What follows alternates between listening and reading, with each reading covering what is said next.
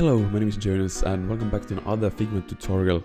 Today I'm going to be showing how to make these four-way gestures. So it means that we can have four different directions that we can swipe the prototype. And here I have a simple example where you can swipe horizontally into any direction and then swipe up for details. And even from the details pages you can swipe within the pages and then swipe down to dismiss. So let's go. Okay, so let me just quickly walk you through the setup we have here today. So we have the intro screen, which you see here, and there are no navigation set up yet, but we are about to set them up in a second. And then we have like a model, which is split up into four different screens, like so, and each screen has a few, like their own details page that you can get to by swiping up. And then here for the numbers, if you want to know, there are we will be using smart layout, smart animation for these, so they will nicely animate between the states. So if you don't know, every layer that is that has the same name between frames will be animated if you're using smart animation. And here I have the current page layer here, which will be animated to move into always into the next like number, so it will animate nicely. So we should probably start building the prototype here. So we're gonna start by creating a frame which is exactly the same size as the screens, like so. And then this is not actually going to be a screen, but instead a container for our like gesture areas. And we want to actually change the background color to something that we can actually see and lower the opacity to something like maybe 40 is good. And then this is going to be called gestures. And inside here we're gonna create more of these areas. So we're going to create another identical sized frame, and then from here we can actually remove the background because we don't need it to be have any color. And then we will move it to 0x 0y, so it's here. I will just quickly, yeah, it's here, as you can see. And then this we're gonna call drag. Let's start from next area, like so. So this will be the area that triggers the swiping next, so from 1 to 2. And then we need to create 3 more of these areas because we want to be able to drag with 4-way. So then we're gonna duplicate this and call this drag previous. Previous area. And then the next one will be drag, should I call it drag up for details, so maybe drag details,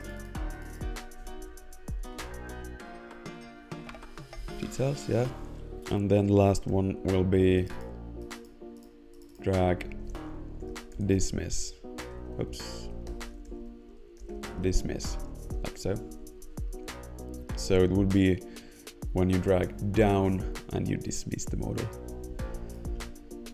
Okay, and next up we can drag this inside of our first model. Actually, we may want to just copy it here, so it's easier to copy it into the remaining frames. So you drag it here and make sure it's 0x 0y, fills the whole screen. And then where are you? There. Now we want to actually lock the layer, because if you don't lock it and you make changes to this, so I'll actually quickly show you. If you want to make changes to the layout and you drag something in, it will go into the gesture area. Well, in this case, to the next area, and we don't want that. So we're going to lock the gestures container, and this way it doesn't go inside of these, even if no matter what you do here or drag here. So they will remain just there and out of sight, and they will be there. Okay, so now we want to just duplicate this into all of these frames. So I'll catch you in a soon.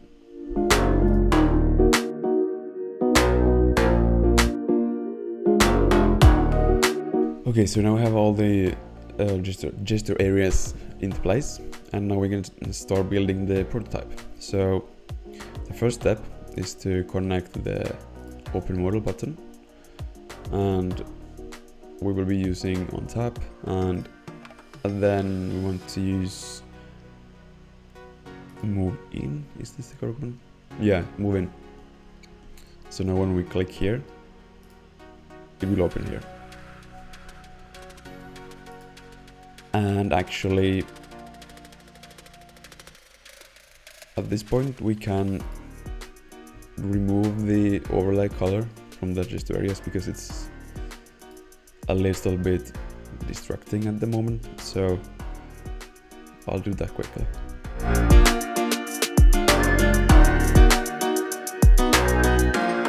Okay, and now we can start making the gesture area connections. So from the page 1, actually let's first try the dismiss. So select, let me just make a little bit more room here. Select the drag dismiss area, go to the prototype, and then actually we should first select the model 1, and from there just drag dismiss. Okay, thank you. And then drag it into the intro screen, and then instead of on tap, use on drag, and then not smart animate alone, but then we want the move out and to down. Ease out is okay, 300 milliseconds is okay, but you want to select smart animate layers, matching layers. And now let's see. Yep, we can dismiss it. Works really nicely. So next up, let's connect the remaining areas. So hide that, gestures, and let's do the details next. So select the drag details area, drag to the details screen, use on drag, and now instead of move out, we want to use push and up, because we want it to move up, obviously, and keep the smart animate layers checked. Let's see if it works. Seems to be working really nicely. So now let's go back to here, to detail screen, and connect the dragging down, so we can get back to the previous screen. So from here, model 1 details, we want to go to select the drag details over here, and here it's reversed. We just go back to up. Instead of on tap, use on drag, push, and this time it's gonna be down, like that. Let's see. It works. Cool. So now we can go to model 1 and then connect the swiping next gesture. So model 1, drag next area, like so, and drag, please push, And then because we want to move to the right, we need to use the left direction animation here, like so. And then we want to do the Model 2 screen and connect the, god damn it, these are open. Connect the drag previous area, like so, and use on drag and push and the other direction and smart animate. So now this should be working. So I'll do the remaining horizontal actions and get back to you in a second.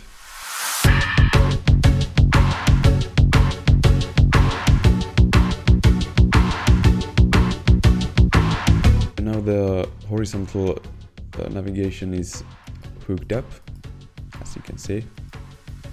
And I also noticed that I kind of misspelled the word drag in all of these, so I also updated these to say drag instead of drag. Oops. Well, anyway, let's continue.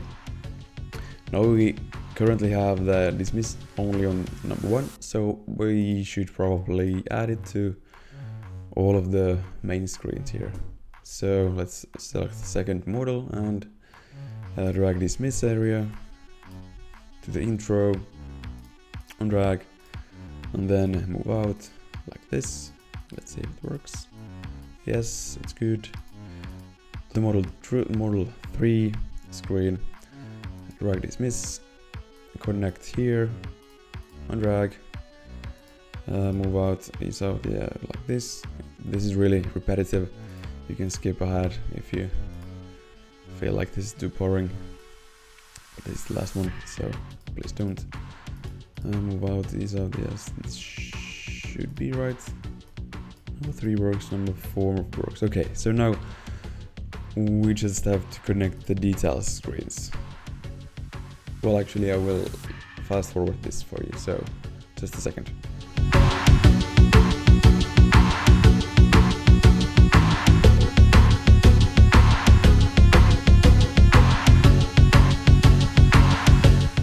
Okay, so now all the connections are hooked up, the basic connections, and it's done here. If you're okay with the only having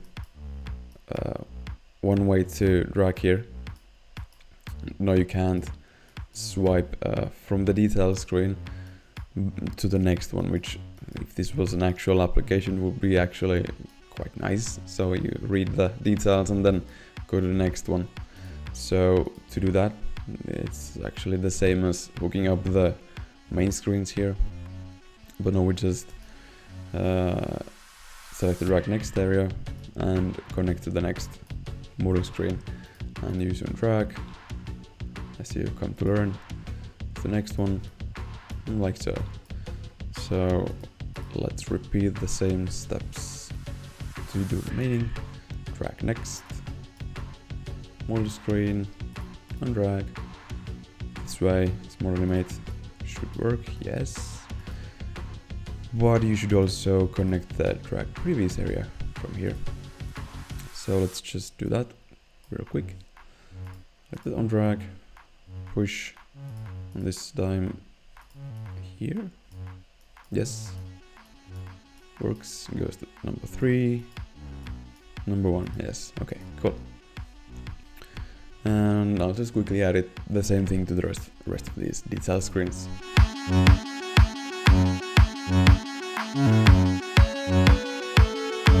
Alright, so we are done here. Now we have built the entire prototype. So now we have the model opening, we have details, we can swipe up to get back to the main screen, we can swipe from the details to the next main screen, we can swipe between the main screens, and yeah, we can swipe to the previous main screen from the details, and we can dismiss the model. I hope you really enjoyed this tutorial, and if you did, please leave a like and consider subscribing down below. But now, it's your turn to put these new Figma skills into use. And until next time, goodbye!